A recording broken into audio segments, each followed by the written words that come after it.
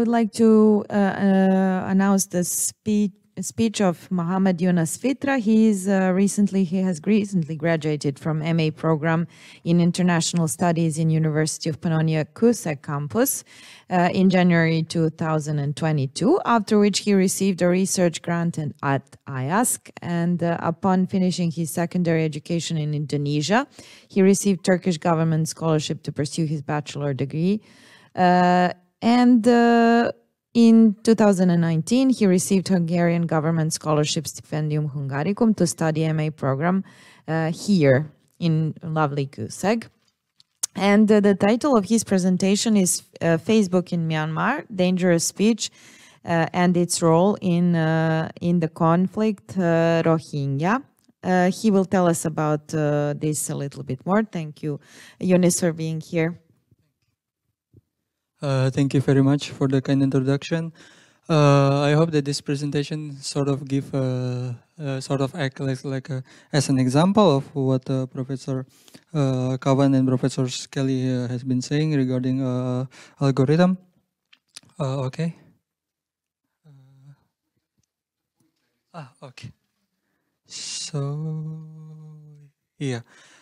So my focus is how Facebook sort of contributes to exacerbate the conflict of Myanmar and the Rohingya conflict in Myanmar.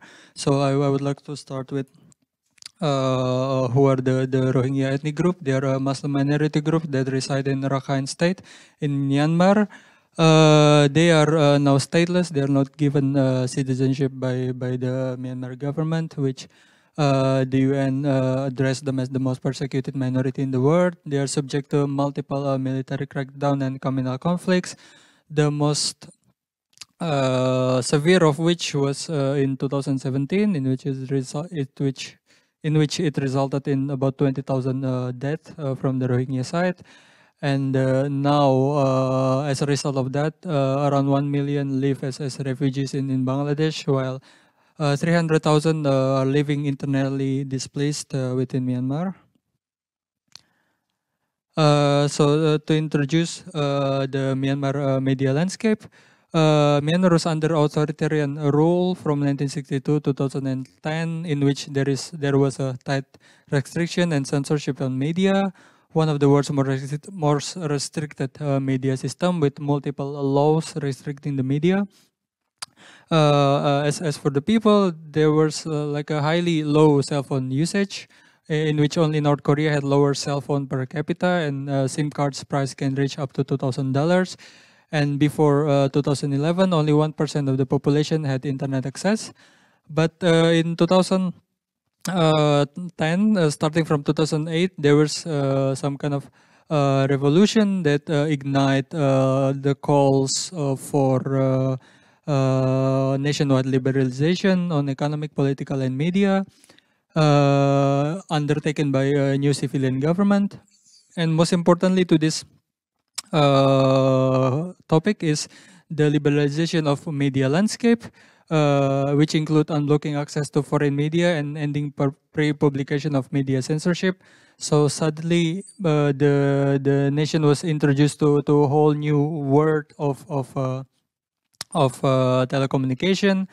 In 2015, it was the fourth fastest growing telecom market, and from 1% in 2011, it jumped to 46% by 2022.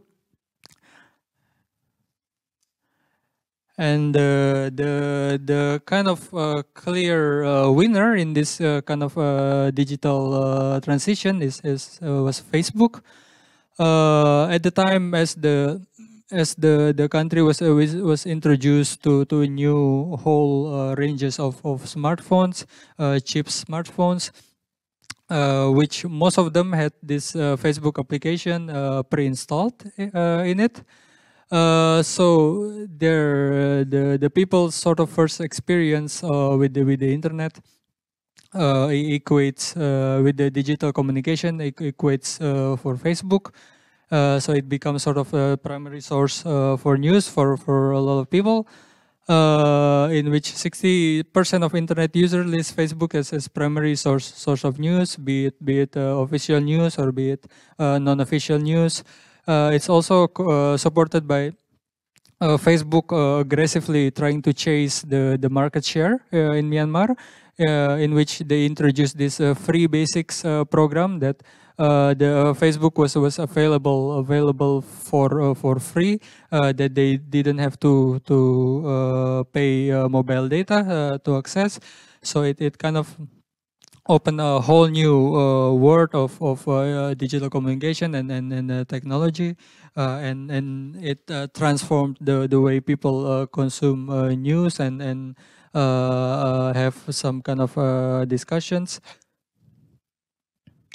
But unfortunately, it also opened as a platform to sort of exacerbate the already existing ethnic tension, and it also coincides with the rising Buddhist ultranationalist sort of sentiments, and in many cases, this Facebook has been sort of facilitating or like used as an instrument that kind of translates from the virtual world to the real world. In 2012, for example, there was a campaign to boycott Muslim-owned business on Facebook to encourage Buddhist people to put stickers on their stores to indicate that they belong to Buddhists and not Muslims. In 2014, there was some Facebook post shared by multiple influential people of false rape accusation that lead to riots.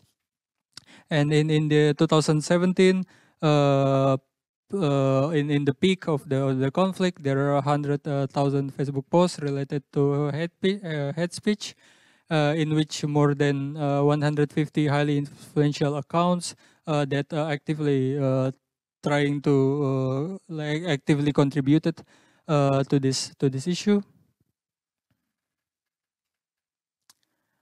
One perhaps most high profile of the issue is the monk Ashin Wiratu, who was a Buddhist ultranationalist figure who was very active on Facebook with 500,000 followers before his account was suspended.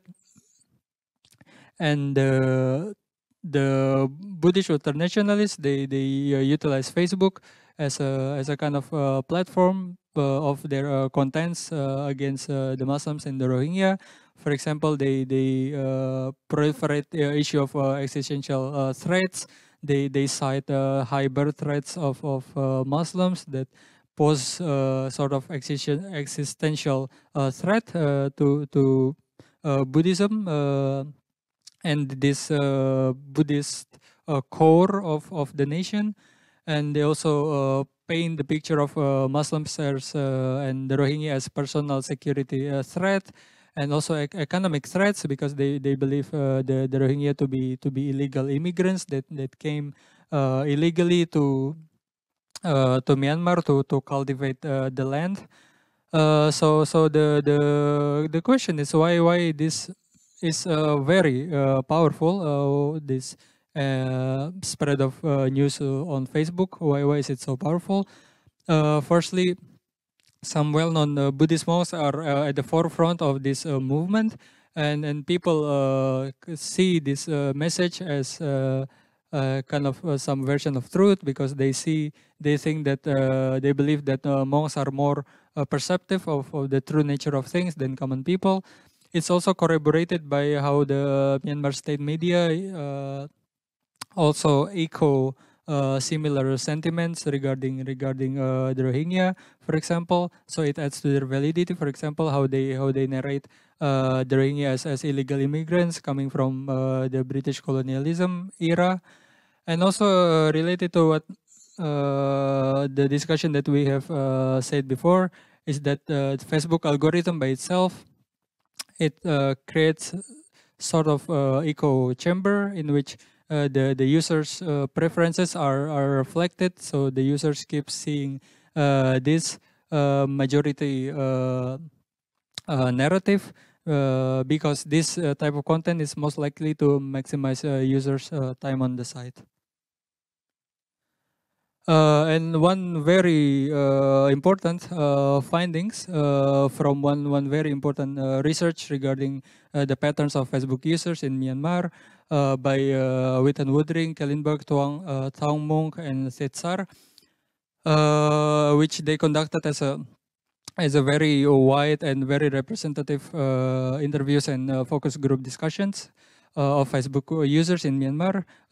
Majority of the people see Facebook as sort of news, and they believe in the authenticity of Facebook news because they say that in a country like Myanmar, in which high censorship of local media, so they believe that it is authentic because it's able to bypass this censorship by local media.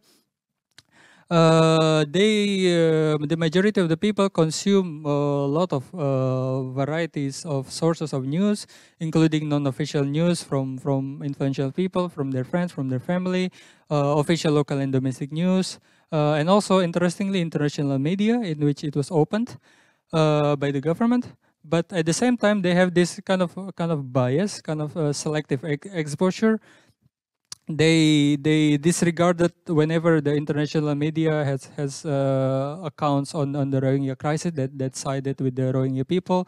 So in a sense, they do not use Facebook to challenge the viewpoints of the government narrative of the Rohingya crisis in a meaningful way. They simply disregard the information as biased. So they have this kind of selective